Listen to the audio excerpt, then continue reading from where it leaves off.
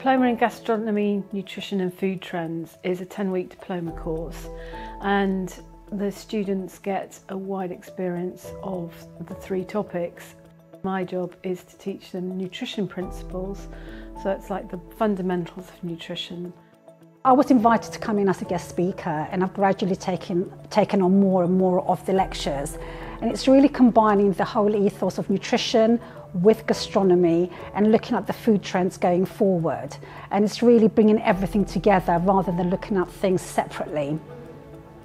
I think a lot of people think nutrition is completely separate to gastronomy, and they think that healthy eating is purely functional, not interesting and bland. And when you can marry those 2 together is where you kind of find that magic sweet spot.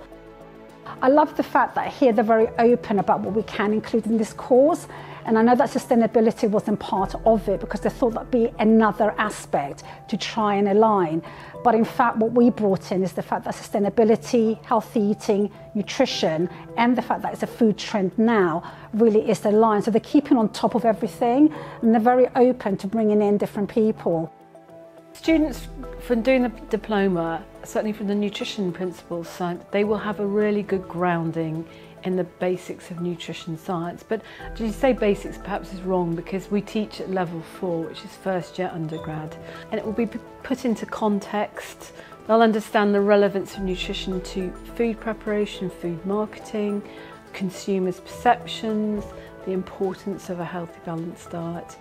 Food trends are so deeply enrooted with nutrition quite often.